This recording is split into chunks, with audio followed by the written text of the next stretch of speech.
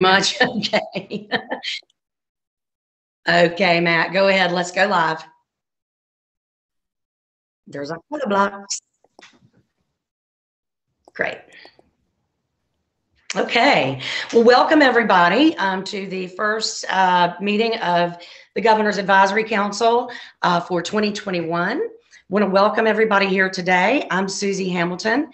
I am the chair of the Governor's Council, and I will be just sort of, as usual, moderating our discussion today. Catherine has got the agenda for us. Do you mind sharing that screen? Not at all. And Matt, if I may, I just got a note. Camille Bourne needs to be able to access the meeting, and I believe the screen sharing component. Okay, so if Camille, if you're out there and you're still having problems, just let us know. Okay, thanks. Okay. Oh, there she is. Okay, great.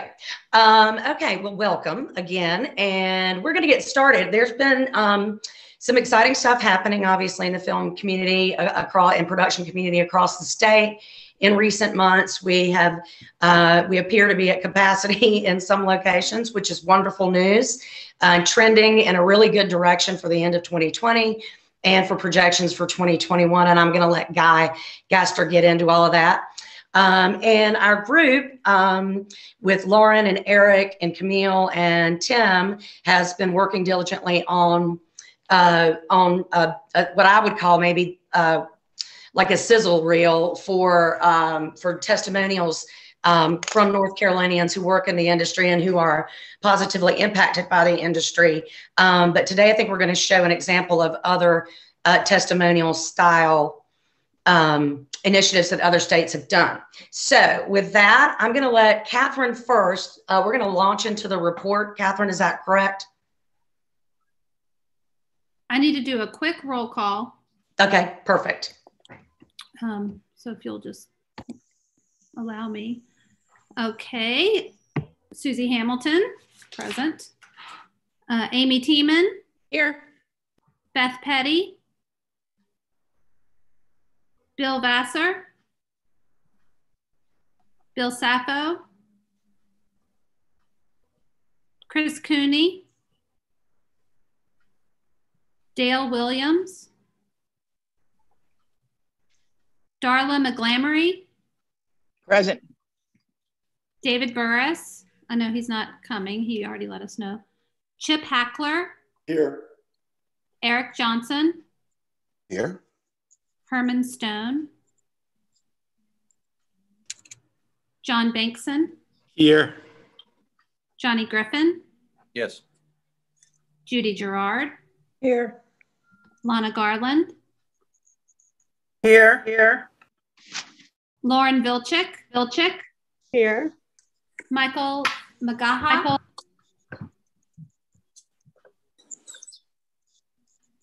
Rebecca Clark. Here. Robert Newton. Here. Tim Bourne. Todd Thorne. Hunter Widener. I am here. Jonas Pate. Here. Lindsay Bierman, also absent today, and Trey Rabin. Here.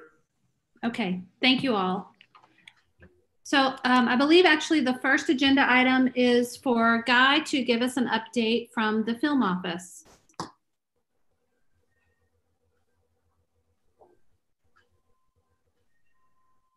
Great, thanks, Catherine. Are you guys running the slides that were sent?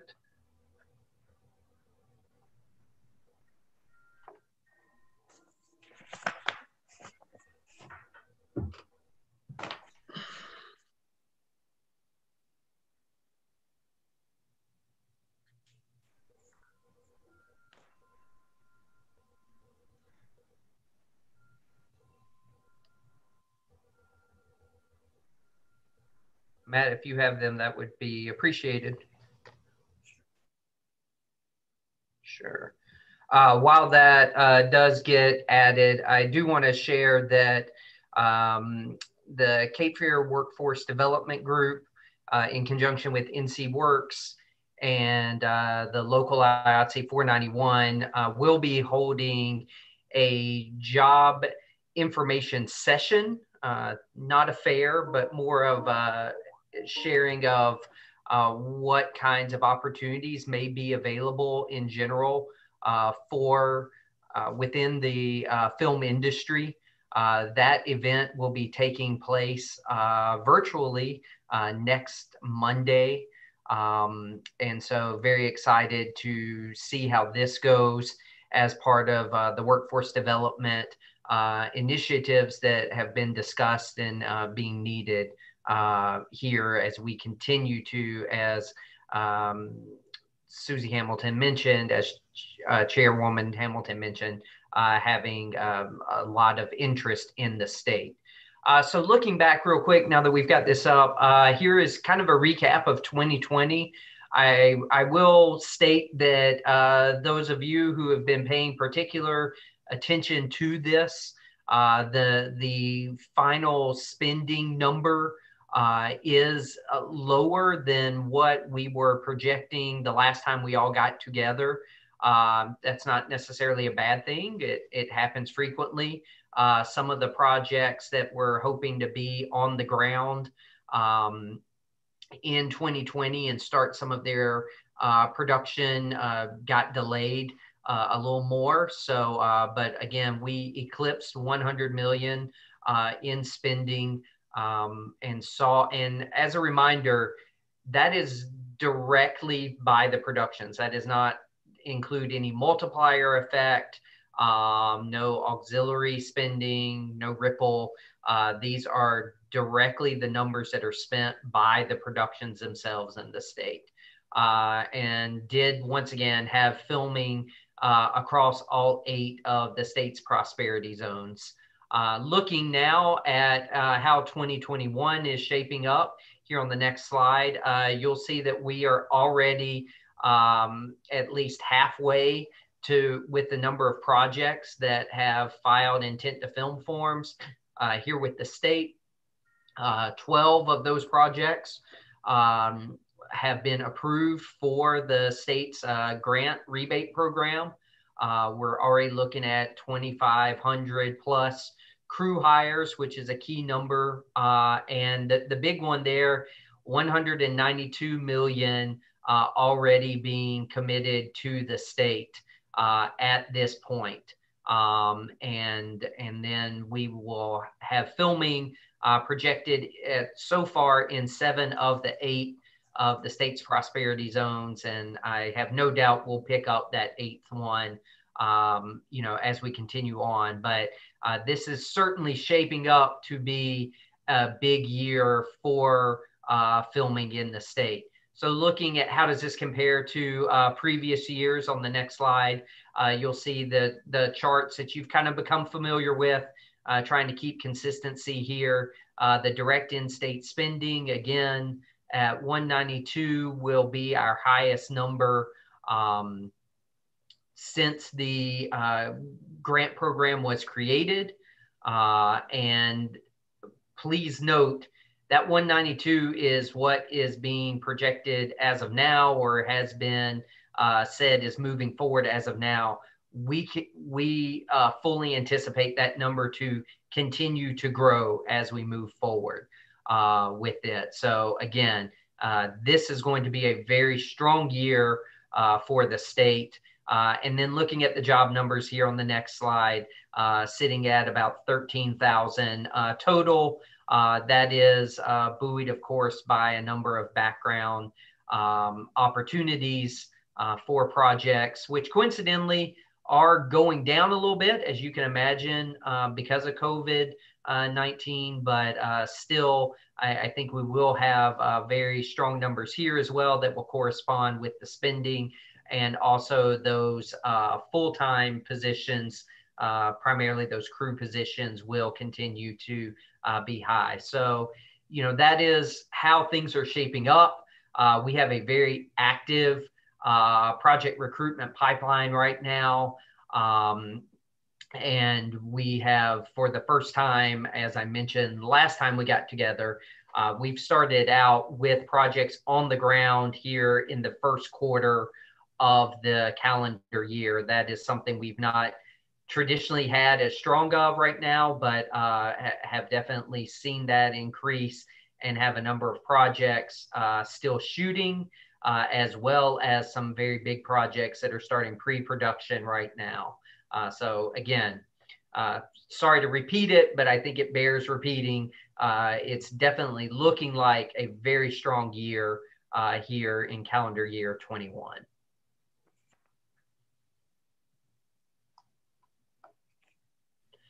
As always, that is great news, Guy. Thank you. Yes, yes. Please don't hesitate to reach out if you would like more information on any of these numbers that were shared, as well as happy to share information on the virtual information session that will be taking place next week via Zoom, thanks in part to the Cape Fear Workforce Development, Cape Fear Area Workforce Development, as well as the local IATSE. One thing I want to call attention to in your first slide, the last bullet, related to all 8 prosperity zones in the state had job opportunities and activity. And I know some of you may know this, some of you may not. I just call attention to it because what that is the state has established 8 economic development zones in North Carolina that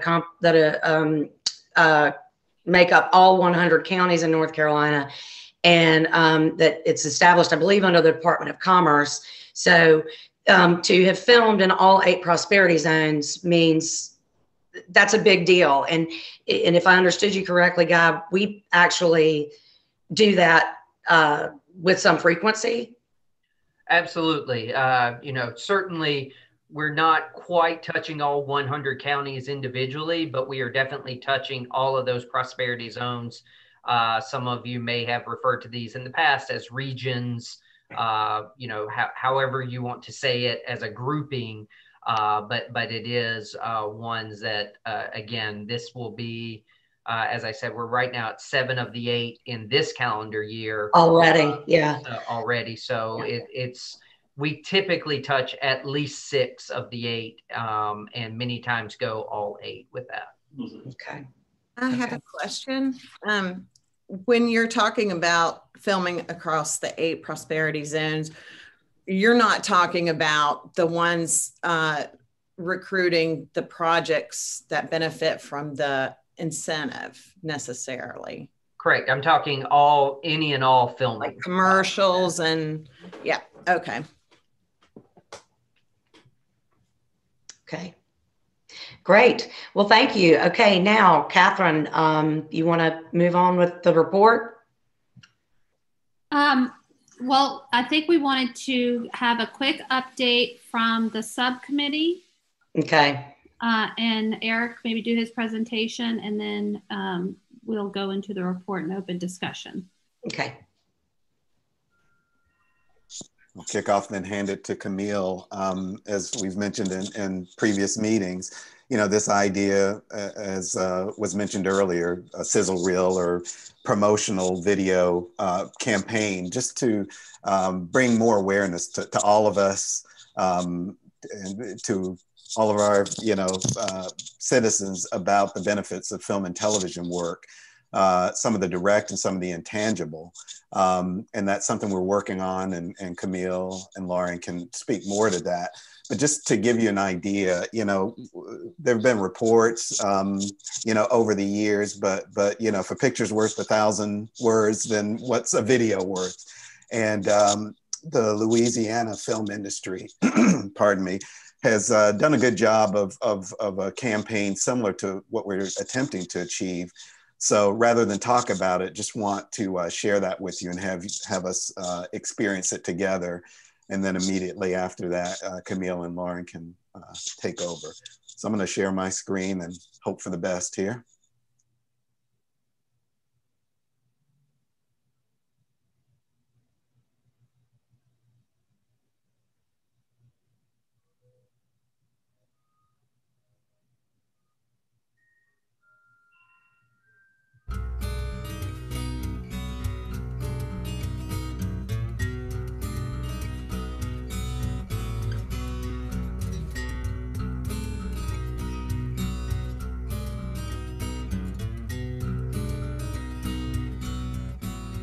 film industry is unlike any other. When they come here, they can really increase your sales in a short amount of time.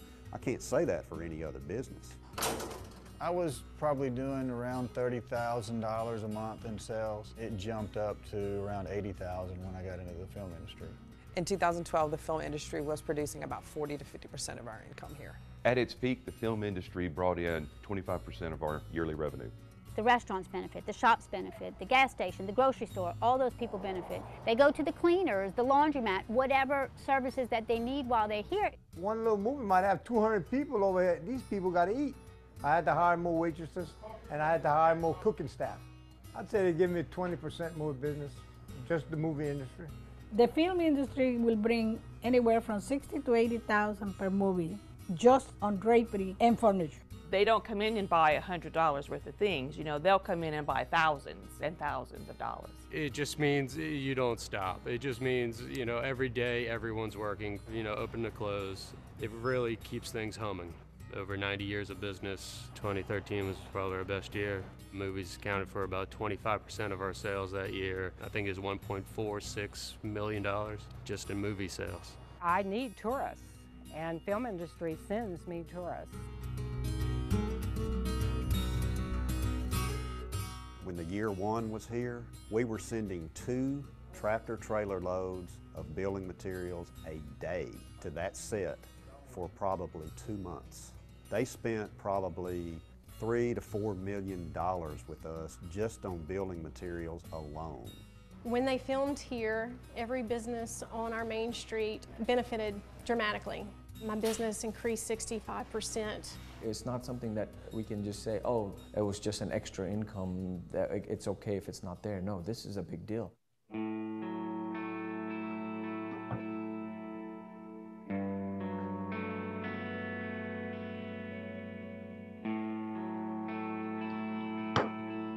In the last year, monthly, we've probably dropped 45%. It just clicked off like a light switch. Last year, we probably did 300,000 to 400,000 with the film industry. This year, I'd say less than 100,000. When we really noticed it was when Disney pulled Pirates of the Caribbean. It was going to be about $600,000. That's like selling 50 houses worth of material, and you know, just one company in 3 months, which you know doesn't happen in the home building sector. Losing 30 to 40% of a sector of business is a huge hit. It's not a bonus or a little bit of gravy. It's a decade's worth of business that just went away. It's a domino effect. It's everybody. A donut shop, a gas station, a grocery store. This year, we don't have any jobs. All of our trucks are sitting out back. You have to start thinking, should I, leave town and go to Atlanta like everybody else? It's a big loss because it's very hard to regenerate that kind of money. You've taken away a good paying customer and replaced it with nothing. It impacts us business-wise, it impacts our personnel, it impacts our family. It impacts every vendor that I buy something from. All of the industries that grew with film are likely now going to shrink. Why is it that you would take an industry out of our economy when it's creating jobs, when it's creating business? Not a lot of industries that can fill that void, that can just come in and bring all this work overnight like the film industry can. It's less tax revenue, it's less money going to employees, less money going to purchases. I think the key factor to remember is that it's a trickle effect. I mean, it really benefits the whole state. I just want the legislators to know that the movie business is it's a difference maker. It changes everything. I support the Louisiana film industry. I support Louisiana film. I support Louisiana film. I support Louisiana film. I totally support the Louisiana film industry.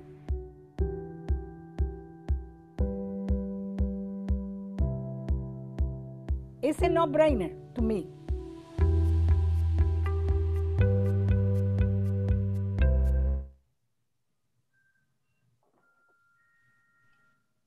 That's awesome. Very moving, impactful.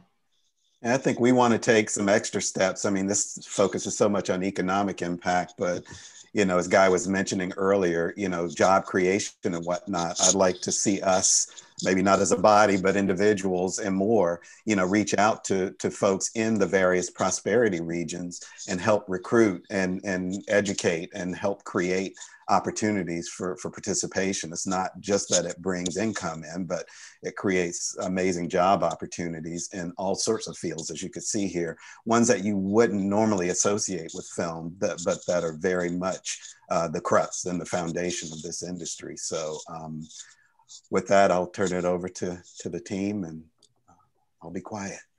One thing that about that video was it focused mainly on features, and I think if we were going to work on a video, we could expand it beyond just features to series, narrative series like Jonas's, and reality-based series as well. Yeah, that's a really great point. And so with that, I'm going to kind of walk you guys through the plan that we've assembled so far for how we can make something like that for our industry here. But real quick introduction, because I don't know everybody personally. My name is Camille Bourne. I'm a graduate student at UNCSA studying under Lauren Vilchik.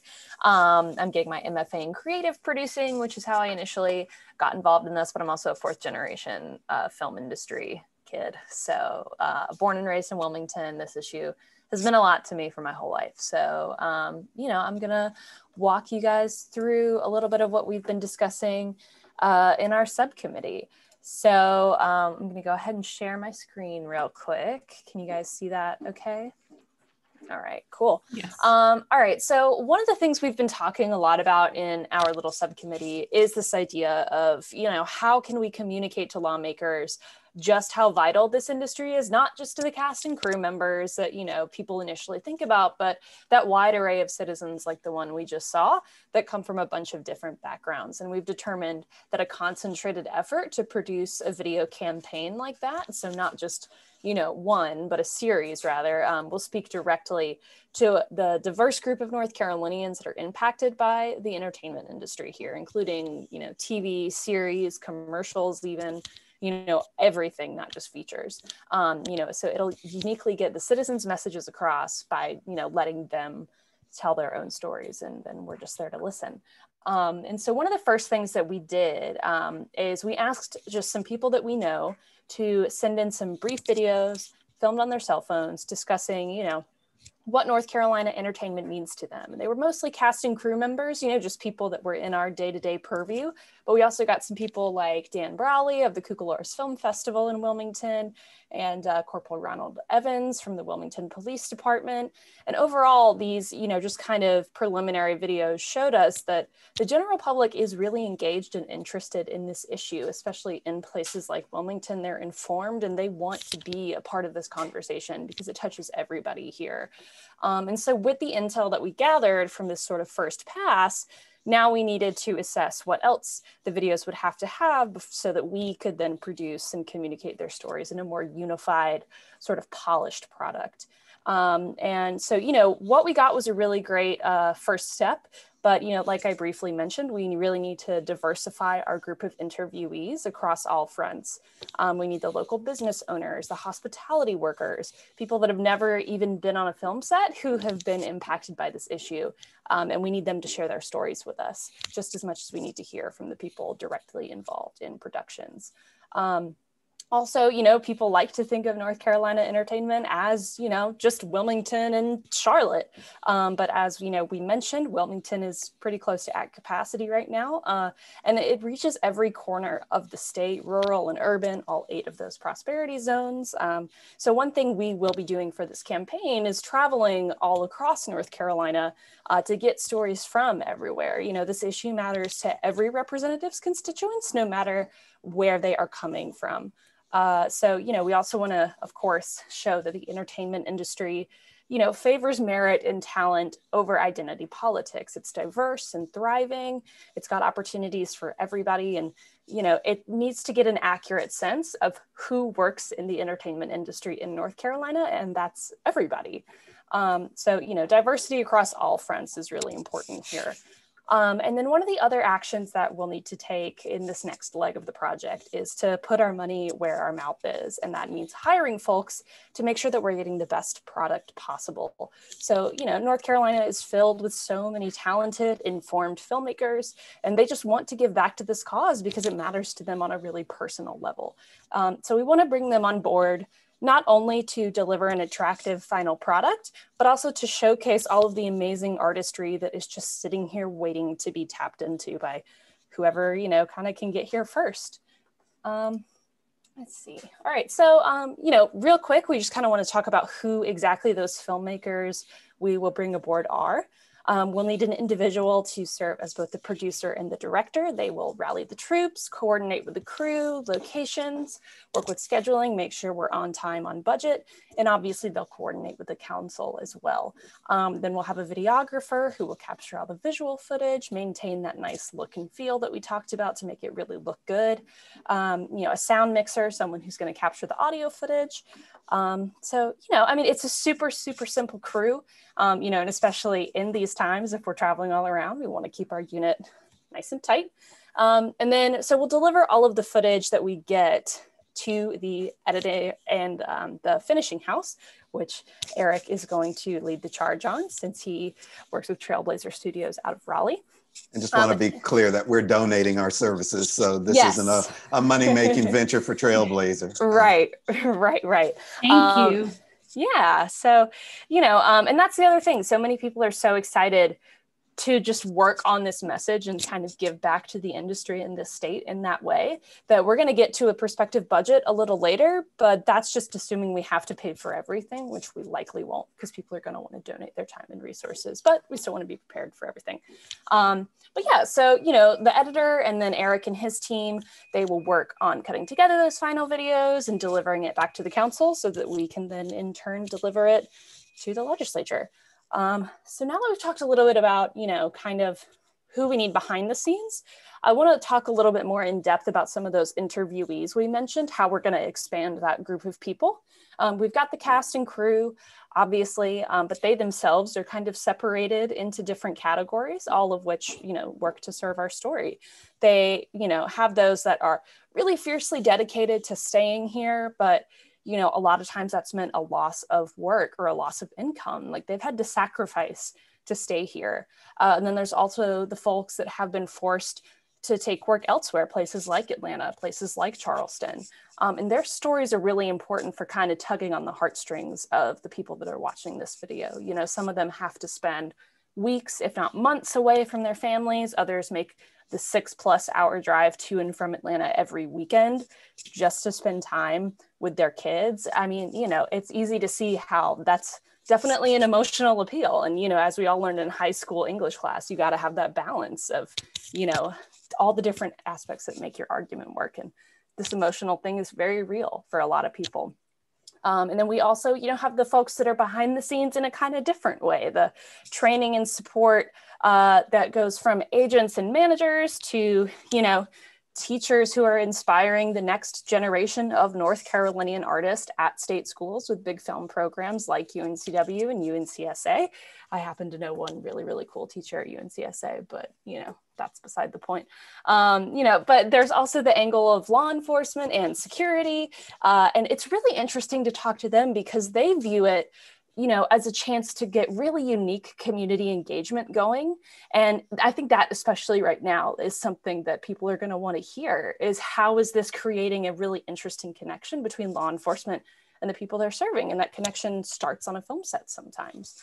And then we also, you know, have the local businesses like the ones that we just saw in that video. So I won't touch too much on it, but, you know, it's really important for these businesses. It's, you know, not just where they stay, where they eat, but it's the little thrift stores where they might find props or costumes or anything like that. And when people talk about how much of the entertainment industry, like revenue comes from secondhand spending, this is often what they're talking about. And I think that if you're just talking about numbers, this is going to be really important to communicate to the legislatures that this is where a lot of the impact actually comes from.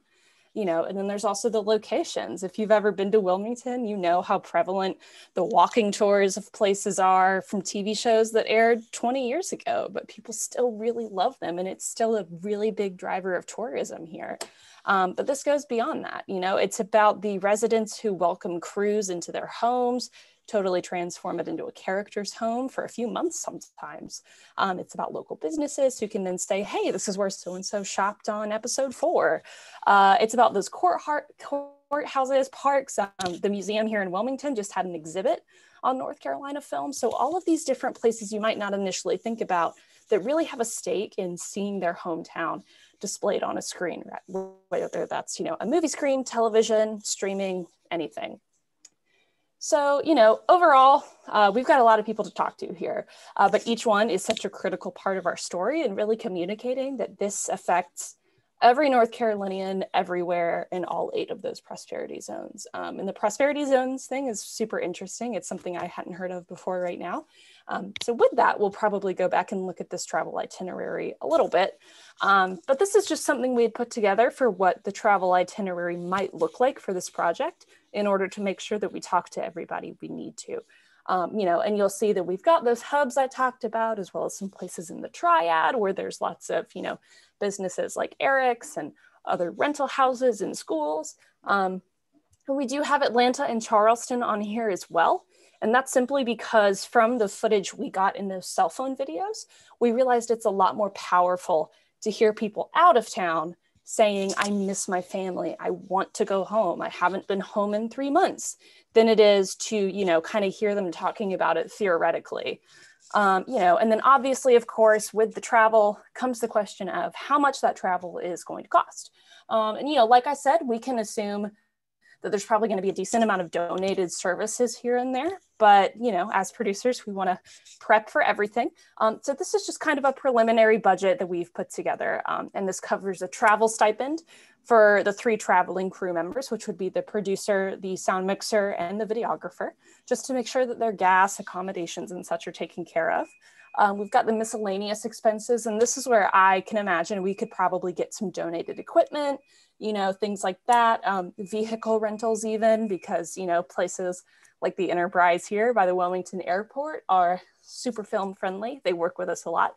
And then things like music licensing and stock footage that, who knows, there might be a North Carolina musician that's really excited about this cause and wants to, you know, let us use some of their music. And then one thing I do want to touch on with the hiring rates for the personnel, you know, as we touched on, we've got a lot of really talented folks in this state. And a lot of them are recent graduates of those state schools I mentioned, and they will work a lot cheaper than, you know, a professional who's got several years of really big project experience under their belt. So we've already been talking to a few School of the Arts alumni who are really interested in helping us out with this project. And one thing, just from my own personal experience, I realized being a student on campus is people really want to stay here. They're just, you know, they don't know how to start looking for the opportunities. They don't know what tools they have. So that's why I'm super excited about, you know, that event next Monday that IATSE is putting together. Like, those are the kind of things that, you know, getting a student involved with this project will then spread the word that there is energy in the film industry here. People are trying to make it better. And with that, then students maybe will want to invest and stay here a little bit more. And we need them. They're the future of the industry. We also just feel that it's, you know, it's important to compensate people for their work so that they can dedicate themselves to this on a full-time basis for the duration of this project. And as you'll see in a second, you know, this can be completed in a really quick turnaround, but it's going to require a really concentrated time and effort. And people will be more willing to give that to us if they're paid fairly for it, you know, which that just makes sense. You know, and then we've got our contingency because we want to abide by, you know, that Murphy's Law that anything that can go wrong will go wrong. And, you know, so this could be a flat tire, this could be parking deck fees. And, you know, realistically in the world we're in, this could be a rapid test someone has to get while they're on the road. So with all that in mind, you'll see the prospective grand total, assuming we're not going to get anything donated, is going to come in a little over $20,000. And so speaking of a quick turnaround, really quick, let's just kind of look at what that timeline would look like. So you know, like I said, this project can be short and sweet and still look great. We've estimated that with a full-time commitment from all the crew, we could get this done and delivered in about 1 month. So if we break that down, you'll see that during pre-production, the producer will book all the accommodations, finalize hiring the crew, schedule the interviews, and then we can move on to actually hitting the road and going to production, which we estimate will take about 8 to 10 days as of right now, depending on how the scheduling plays out. That hits all the cities in that itinerary we mentioned, gets all the content we need, and then it's on to post-production where only the producer and editor will stay on to work with Eric and his team. And they will focus on finalizing the project, taking feedback from the council, and then we'll make sure that you guys get a nice, pretty package that you can then send to our friends in Raleigh. And, you know, just one last thing I do want to say is, even though we're in the midst of pandemic, as we've already talked about a lot, productions are moving forward all across the country. And every day that goes by without a competitive incentive, North Carolina is losing more productions to neighboring states. So it's uncertain times and there's no getting around that, but we need to harness the energy of everything changing around us and utilize that to really go ahead and start trying to push for some positive change here that'll get people excited about the future rather than just fearing it. And yeah, I mean, that about wraps it up for us. I'm going to bring my fellow subcommittee members back in and we'll open up the floor to any questions or comments you have, and I'll turn it back over to Susie. But yeah, that's all for us. Thank you guys so much for listening. Outstanding, Camille. Thank you. Yes, awesome. Very good. Thank you. Lauren, she gets an A for that, right? Yeah. You're doing great. You're welcome, Camille. Yeah, you got to give her an A. She didn't get an A Yeah, for an A. Well, we'll make a recommendation as a committee that she gets an A. Our first official. Well, that is a tremendous amount of work that you put into that. And I think that as a first pass draft at what we're looking at, I'm sure that, or I hope that other council members might want to weigh in with some suggestions, tweaks, opportunities. So I'll turn it over to the floor. How long of final video are you looking at, Camille? We're still, go ahead. We're still looking at about 3 minutes. It's really about the extent of what we need to cover. We're also looking at different pieces potentially. So they're focused on, you know, different areas of the industry, which is why Camille set up the different areas so that if you see in the Louisiana video, they focused on vendors. Cast and crew would be another one. If we intermix it all, that might be a version, but we need to make sure that we cover all the bases and see, is there one piece in here or is there several?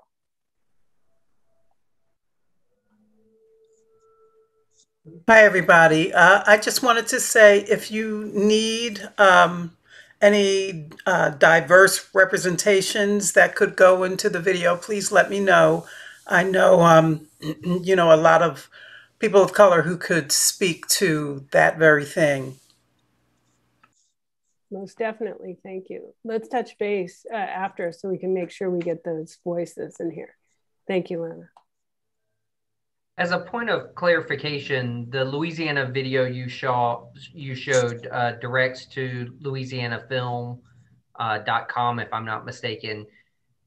Is that an industry organization? Because that seems different than their state film office, which is part of Louisiana Entertainment overall. Is that correct? Or yeah, not sure. Just used it for inspiration, you know, focusing on the message more. And our main purpose, you know, is education. Do we know if that Louisiana video was successful in getting them to reinstate their incentive program down there? From what I understand, it and other efforts were and have been.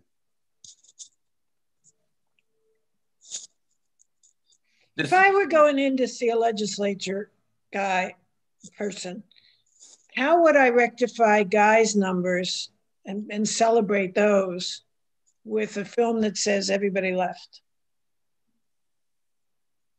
I would say because there was no program.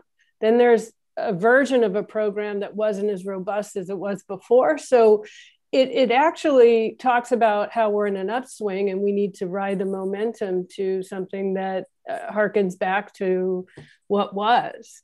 So I think that all the evidence ties together to let's keep going and improving what we need to incentivize the economy.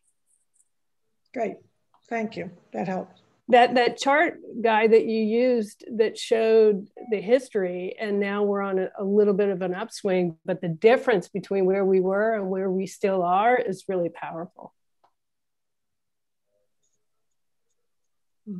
Two questions. One, is the intended audience of this film the legislature? Is that the specific audience it's being made for?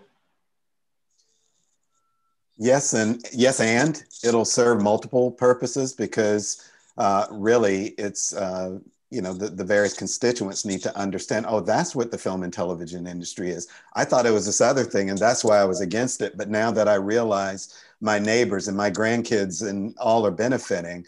So hopefully this one video obviously that would be a focus audience, but if done properly should open up to a wider audience and be an educational tool that would even inspire folks to go into the industry, students and whatnot. Right. And if shown to the legislature, is it shown as an informational piece just to inform them about the film industry, or is it with an ask? That's, we're going to propose both versions and see, you know, the foundational point of this is to make sure that people understand what the impact was and the personal stories that have a wider impact. And so it's really one and the same. The specific ask is not necessarily ours to make. So we have to make sure as we put this piece together, how far do we go in making a specific ask, or leave it up to the people who know what to craft as far as the next round. I mean, I have my ideas. We as a council have our ideas, but this really the main goal is, does everyone realize the nature of the impact for all these different sectors of the community? Johnny, do you have a point of view on that? No, I just didn't know if, you know, if this is, if I'm a legislator and this is given to me, do I come away with it being like, oh, wow, okay, you know, I learned a lot about the film industry that I didn't know, and then I just put it on the shelf? Or is it coming to me with, okay, now I'm expected to follow up by expanding the program, doing something different to the program? Or is it just, I was informed for 5 minutes and then I put it away? Well, I think the goal is to make sure that it's specific to, it's used in context with an ask, but it's not the specific people making the ask who are being interviewed.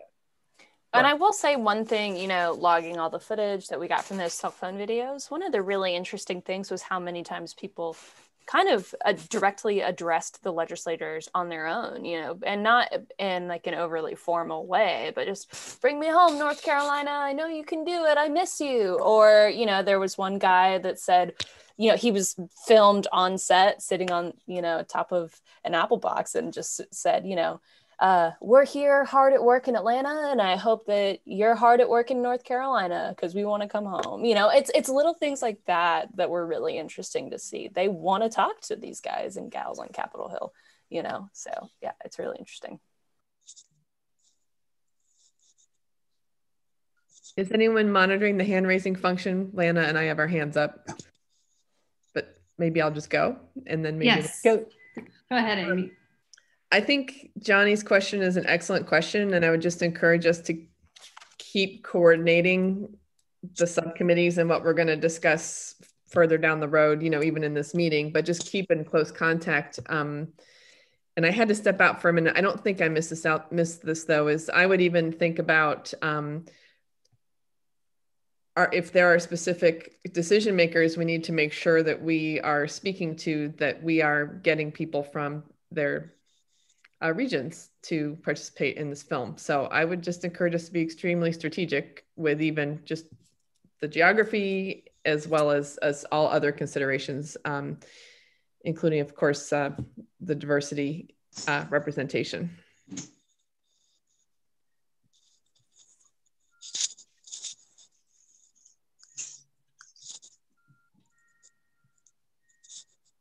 All right.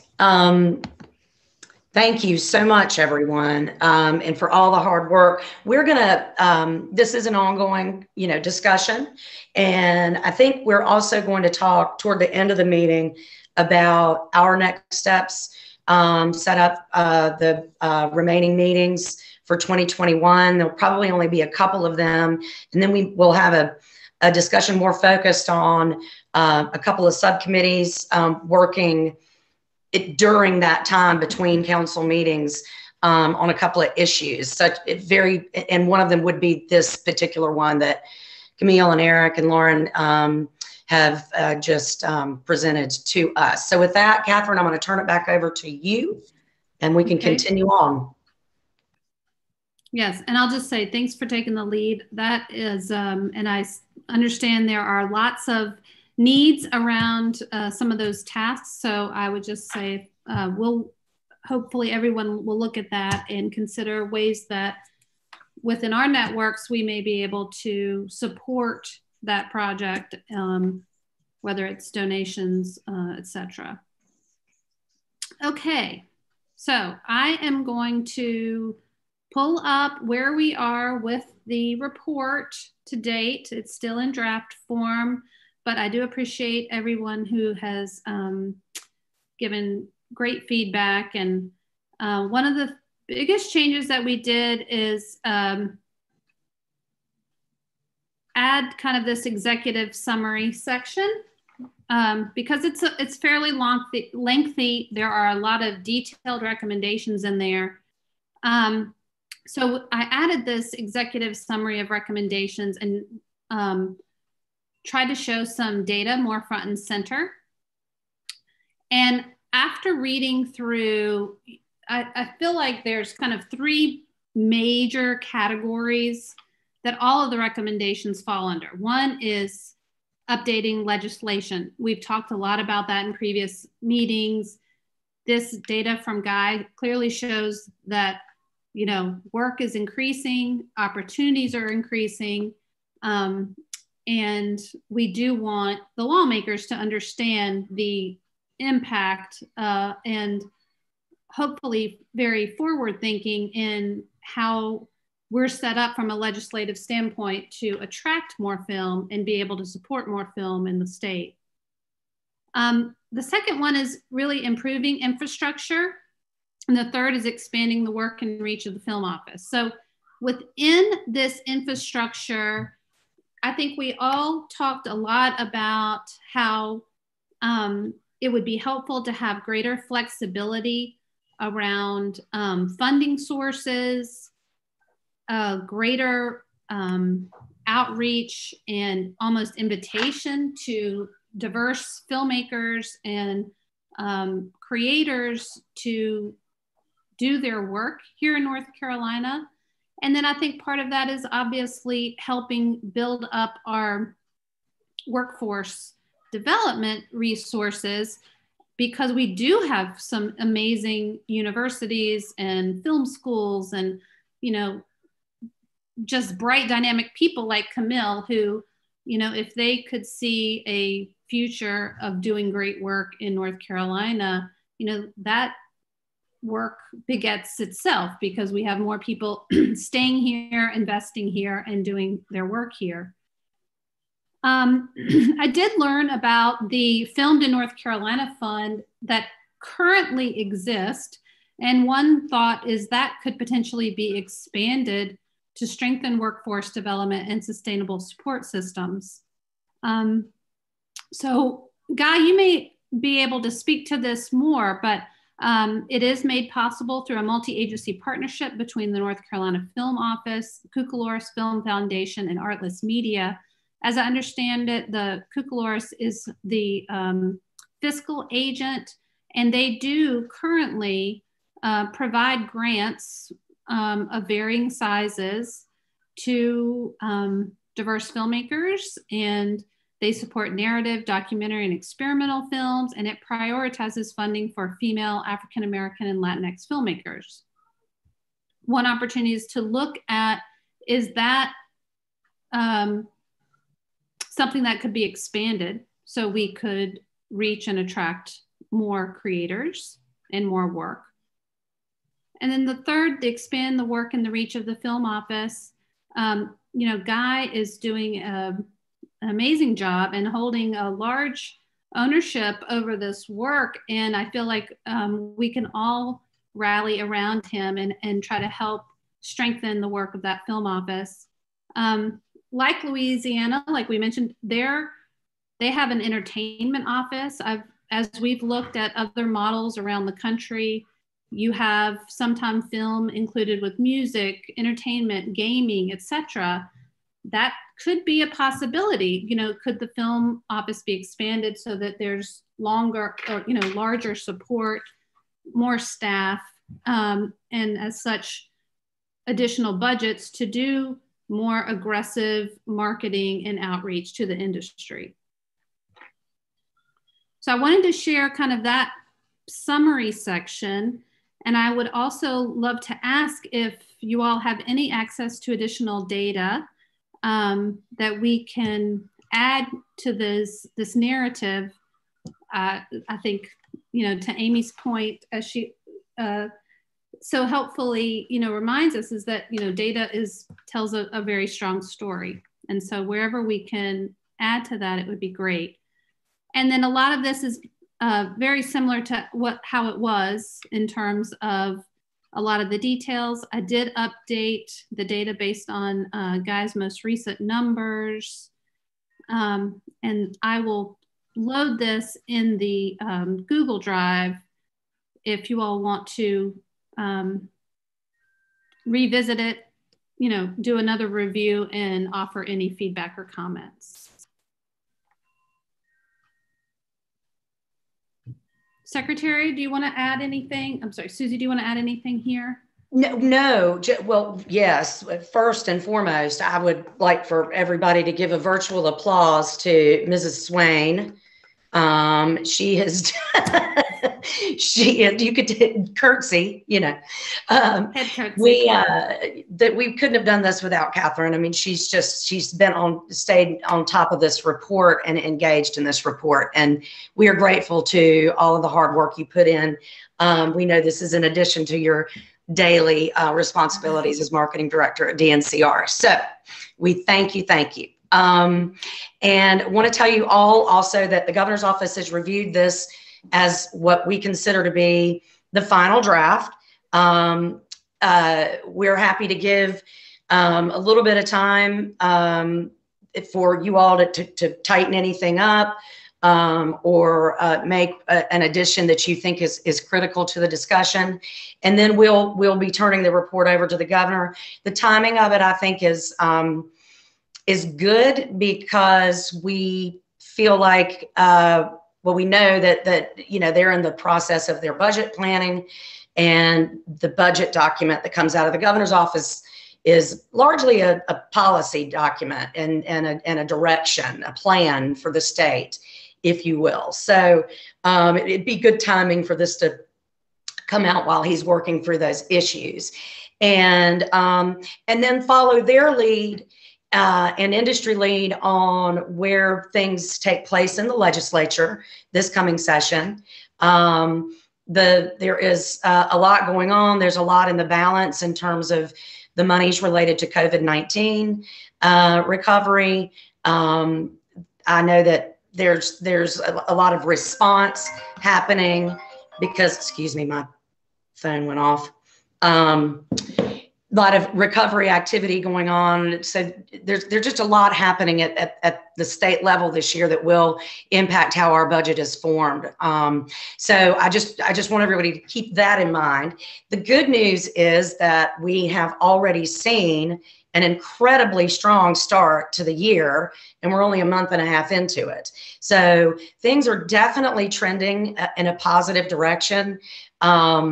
You know, they're going to be, there's always going to be the politics associated with anything state government does. So I'd like to try to navigate through those things and allow the legislature to sort of come along when they really begin to see, you know, what the message is now and what the numbers really are and how we've pulled together a very diverse group of people for this discussion.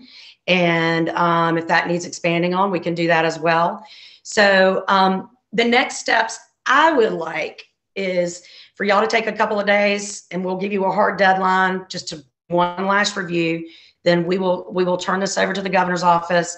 And next, we would like to work with subcommittees to implement those top 3 things that Catherine highlighted in the report earlier. So I'll open it up to questions. I'd like to just add one thing to the report, and it speaks specifically to Catherine's request for data. For those of us who are working on workforce development within the state, who don't have kind of an infrastructure through which we're working, there's no such thing as data because we're scrambling with no capacity to kind of support and develop and evolve. And so I feel like there needs to be just a small paragraph or a side note about those of us who are doing some type of workforce development in different regions of the state, because there are quite a few. Eric Johnson was just on a panel discussion. The Luminal Theater out of South Carolina did some programming through Sundance, through the last Sundance Film Festival. And there was a panel discussion about African-American filmmakers in North Carolina and South Carolina. And so this issue came up about workforce development and infrastructure on that panel discussion. And so I just wanted to add that to the mix. I think it's extremely important to talk about, you know, those of us who don't have the resources to be able to do that type of assessment. So we don't have the data, but we have the need, and we have, we know the other people who are working within the state doing that kind of work. And I know that Darla, if she's still with us from IATSE, I know they've been doing some work on workforce development as well. So I think that's as well as many other things. So Darla, I don't know if you want to expand on workforce development a little bit. Sure. I mean, we are just not necessarily just getting started, but we're just getting started with the rollout in regards to a larger program. We have definitely made it clear that the goal for the labor side is to increase the opportunities for diversity. Now, you know, we want skill sets, so we want to make sure people have the opportunity to train and get those skills. So that has definitely been a push that we have. And Monday, it'll be very interesting to see how things go. I know we've placed someone through workforce development on a couple of the sets working with COVID, which we haven't really talked about here, but I can tell you that unfortunately, this pandemic has created opportunity for job growth there in film and television as well, with the institution of the return to work protocols that try to keep people as safe as possible. So that's the best answer I can give you right now. Susie will know more on Monday and see how it goes. I think we have about 30 folks that have committed to participate. We have a panel of filmmakers preparing to provide their insight and tell stories about what the glamorous life behind film and television look like. So we'll see how it goes. Okay. Thank you. I just want to add a quick tweak to kind of how we perceive going forward with this conversation around diversity and opportunities. There are people who are already trained. There are a lot of people who are already trained in these professions. So I think we have to kind of work on finding ways to connect your efforts with the people who are already trained to do the work. This isn't because what happens is that we oftentimes end up creating these training programs, trying to get more people, assuming that they're not trained. but a lot of people who are already trained are just waiting for an opportunity. Once again, referring that Sundance panel that Eric Johnson was on. So if anybody ever needs any type of groundwork that needs to be done in terms of finding the people that you're trying to reach, please, I'm so willing and ready to help you with that initiative. Great, then we should talk offline as soon as we're done here today. Good. Thank you. All right. Any other questions? Okay. Well, I guess our next order of business, Catherine, we talked about having 2 more meetings in 2021. And so I don't believe, you didn't put suggestions on the agenda, did you, Catherine? Okay. Well, we will forward some set dates for us for those next 2 meetings, if that's okay with everyone. But in the interim, again, we'd like to take the lead from Eric and Lauren's group for, sort of self-organizing and taking the bull by the horns on this, and ask that what Catherine and I will go back and do, I think, and with help from the council as much as they want to give, and identify maybe some separate subcommittees, and then ask someone to take the lead in convening those 2 other committees. I think Eric and Lauren, you all have got one thing going already. If it doesn't complicate the work you've already done, I think you might want to pull some other council members into that mix.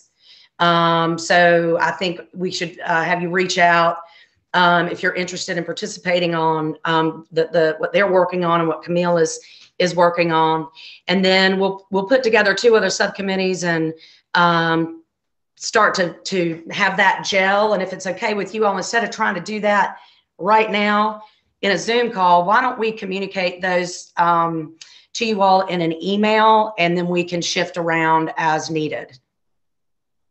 Is that a plan? Does everybody agree we can do it that way?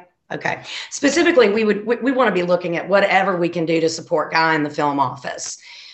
With marketing, I mean, he is a one-man band. I do not know how he does it, but he does it. And so we're grateful to him. And we don't want to reinvent a wheel, but, we would like to offer that kind of support in long-range planning, strategic planning, which would include some marketing. So with that being said, I think we can, like I said, we can gel and we can pull those things together in the next coming, 2 or 3 weeks. And then the subcommittees can come together, and then we can report again at our next meeting. Okay. Any questions or comments about that? Any ideas? We're taking them. Just a comment. I mean, folks, we're trying to get some stuff done here, and this is a pivotal time for the industry. So committees and subcommittees, that's great. But if there's work that we can all do in between, let's do it. And please reach out to each other. We know how to be in touch. Others listening in that aren't part of this council officially, be in touch. We want to, by the end of this year, be looking back and celebrating, and not just because the calendar year went by. This is as far as we were able to get. This is the year to really make an impact. Guy, please reach out to us individually or groups or whatever if there are things you're aware of. But my patience is gone, and I want to see us do this now. I don't want to be talking about this next year this time. Well, you have really hit the ground running on your piece, Eric, and we appreciate it. We agree. I am surprised and pleasantly, obviously, by Guy's number already for this year. I mean, I was looking back at, if we're trending, it could be another 2012 or close by, and that would be a huge success for us. So I know things are happening all the time behind the scenes. So we're not trying to drag it out in meetings. I think the collaboration at that level that you're talking about, Eric, and that outreach is exactly the kind of thing that we need. And when we come back together, we bring those ideas to the table. So thank you for everything you all are doing. Go ahead. I just want to make a specific ask to the council that if there's some vendor or crew member or cast member or somebody that you think should be interviewed, please reach out to us and we'll make sure that that happens. And especially a particular region that you want us to hit. So we look for that feedback, please. Great. Do we have your contact information? This is Darla. I would love to make sure that you get a hold of some of the folks that we're working with locally. I can put it in the chat too. Sure. Okay, great. Yes. And I think all of our information is shared with one another on the, it escapes me, not the web link, but the shared drive. And I will add, I'll have a contact list. So I'll make sure that I send that out with the draft of the recommendations. And I'll just kind of second what Eric said. This council is an amazing group of ambassadors for the state of North Carolina. And I think we have just amazing opportunities to contribute, engage, and support, one another and the film office to help us build a longer, more sustainable growth industry around, a lot of the amazing assets we already have.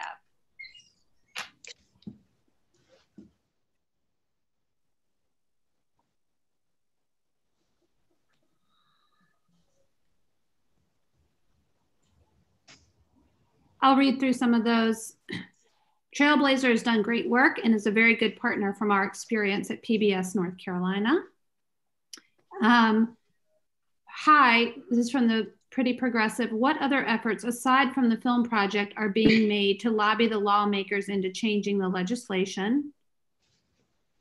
Then another, my brother is a film director in Miami. You should reach out to him and duplicate his success. I'll make the intro. And then there was a question, what are ways that non-council members can help in between these meetings? Okay. So good questions. And we can follow up in terms of some other folks who might be willing to assist. And I think if we do have kind of projects from the subcommittees, we can certainly engage non-council members for assistance and talk through, bringing in folks who want to assist. Okay. All right. Thank you, Catherine. Thank you, Matt. All right. Well, I know everybody's time is valuable. So I will just say thank you again to everyone.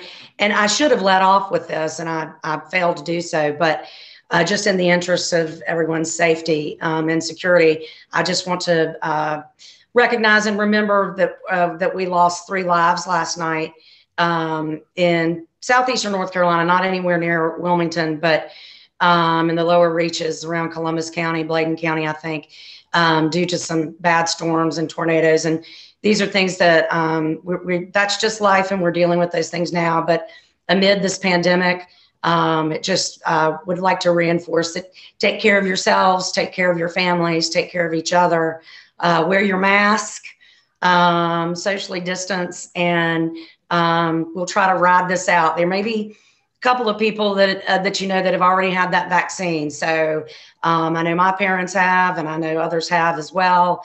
And we're just hoping that that number gets higher every day so that we can figure out what our new normal is. So anyway, with that, I'll adjourn unless there's any other business we need to attend to today. Okay. Thanks, everybody. Have a great week. Thank you. Thank you. Thanks so much, everybody. Bye-bye. Bye, everybody.